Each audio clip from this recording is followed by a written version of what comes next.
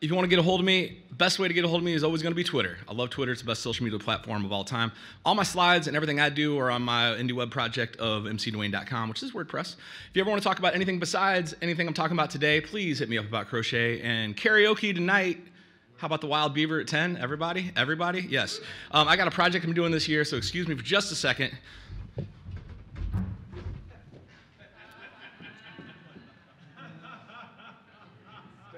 Take a picture, y'all. Take a picture. 27 of this year. Animated GIF will be posted later. Why am I talking about this thing? Nobody wants a website? Because in WordCamp Baltimore 2017, I had a conversation about discovery process, and someone in the audience said, the point of a website is to unite a branded or a common theme. And I said, I don't think so. I think a website does what a website's supposed to do. That's whatever a website's supposed to do, because nobody really wants a website after all. And half the room did this, and half the room did this. And I said, you know what? That means there's a good conversation that should be had here.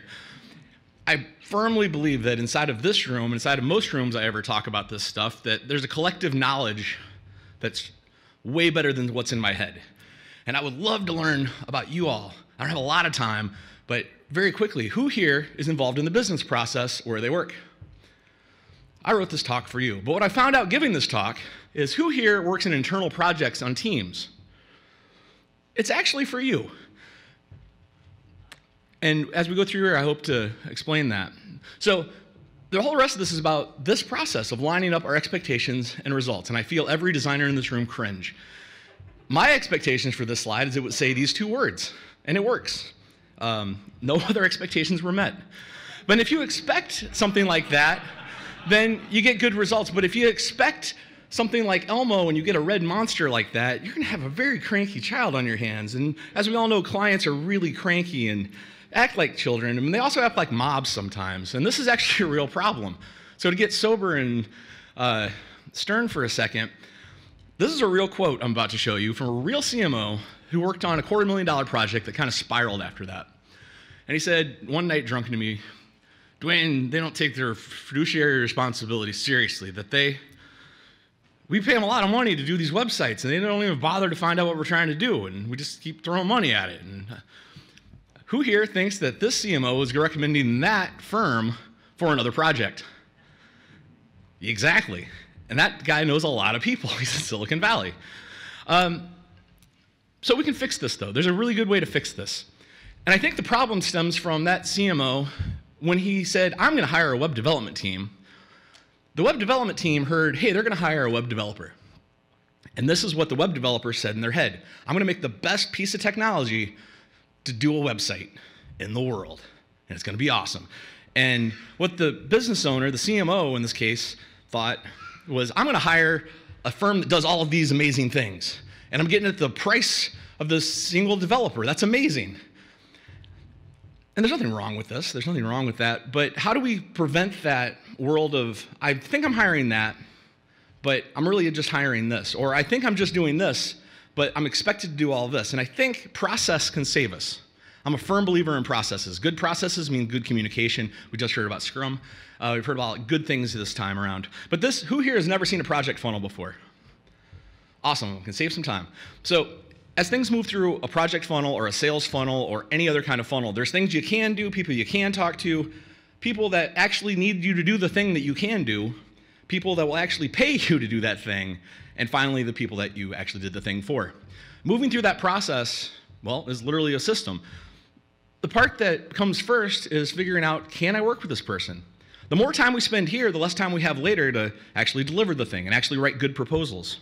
So I want to talk to you the whole rest of this time about how we can improve that qualification process.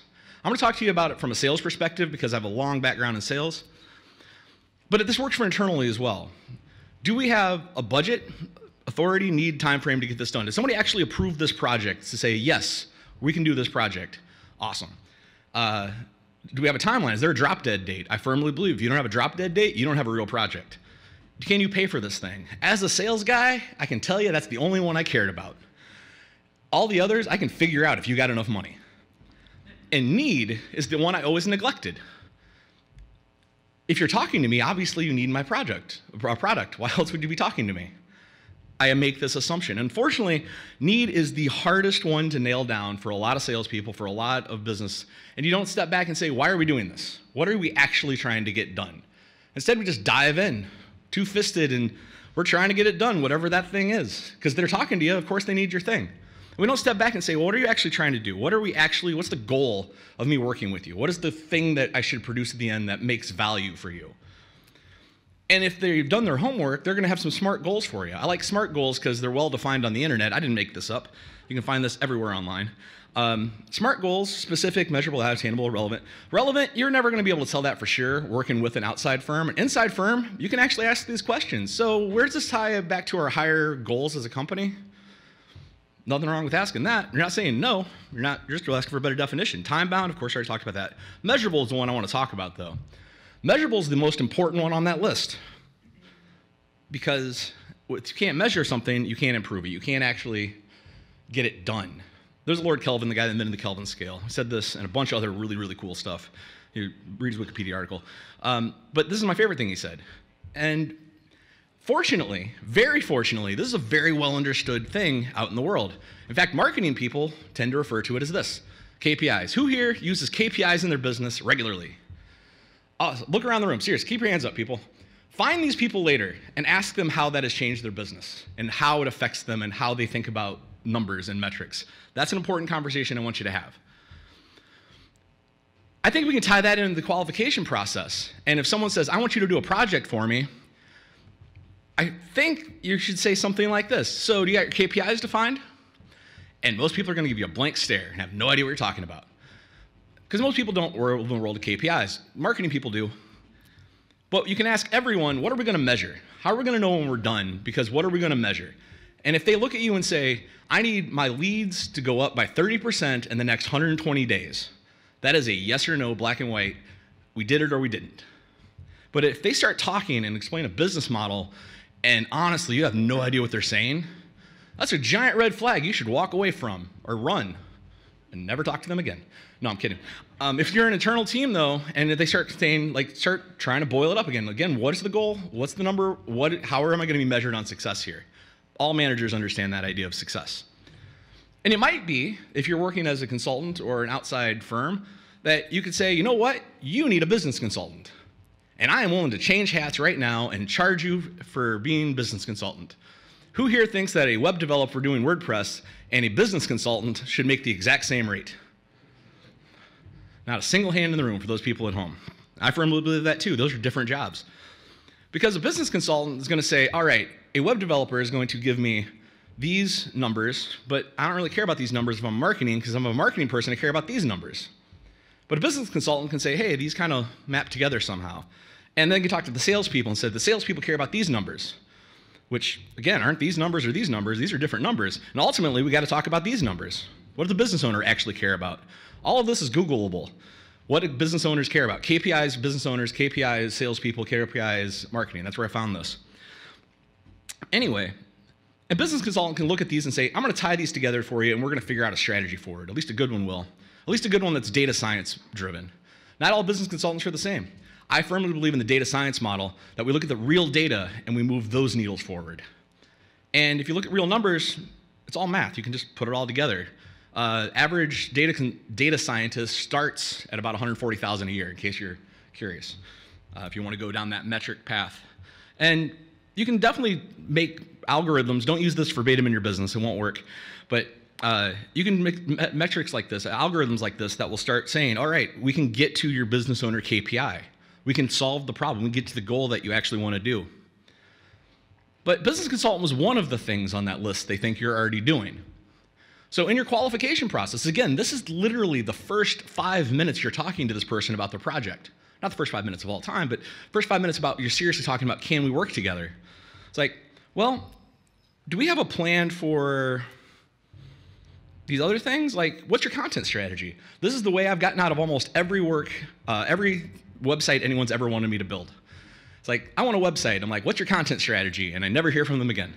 Well, one exception, my sister, who did an awesome job on her content strategy. Go, Deb. What's your plan around design services?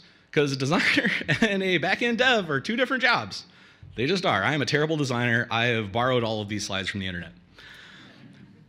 What's your plan about project management? Ooh, this is a fun one. Am I going to report to someone on your team? Who is that person? And when push comes to shove, what happens? Have you defined this? If so, they have a project management team internally that says, yeah, we know exactly what to do. Here's how the process goes. I would try to join that company. They're amazing. What's your social media game? Oh, we have a Twitter account. How much other work are you gonna have to do for them? Versus, oh, we have this entire media library that floats out to like 15 different sources and yada, yada. I was like, all right, you got that figured out. Good to go. I don't need to worry about that. Because those are all different jobs. And it's up to you if you want to do any of those jobs. Literally, you get to make the decision. Or do you just want to be the developer who sits there and codes and delivers a tech product? That's awesome. Thank you. You can work inside of a larger organization that delivers those things. Or if they're just hiring you for a specific job, do that one specific thing. And then spend all of your time delivering. But the only way you can do that is you spend almost no time in the things above it, the things that take, honestly, the longest time, because I might talk to 100 people to qualify them into like 40 people that I could actually talk through with the discovery process to get to 10 proposals, and I'll probably lose 8 of those. That's just reality. I'm expensive. But that's a lot of time. I want to spend all my time in the delivery aspect. So let's optimize. Let's ask these questions earlier. Let's say, hey, you want me to do a thing? Explain the business value to me. Don't be a jerk about it, but say, look, I'm just trying to understand how we can better meet your goals. Because at the end of the day, nobody actually wants a website. What they want is the results that website can give them. And hopefully we can measure that with KPIs, because that's pretty easy math. You're supposed to clap along with Picard and Riker. No idea why Picard's mad at Riker right there. But I'm Dwayne. I work at Pantheon. Please reach out to me on Twitter. But I want to have a conversation really quick with you. Don't have time for Q&A, but really quickly, anybody here that charges for discovery in your business, please raise your hand. Look around, look around. Anybody, just keep your hands up. Anybody that doesn't charge for discovery, also raise your hand. And the first group, put your hand down. All right, the first group, people in the second group, talk to people in the first group, find them and say, hey, why do you charge for discovery? Or why don't you charge for discovery? If you can have that conversation, I'll felt like I've won WordCamp US. So thank you very much. I'm Dwayne.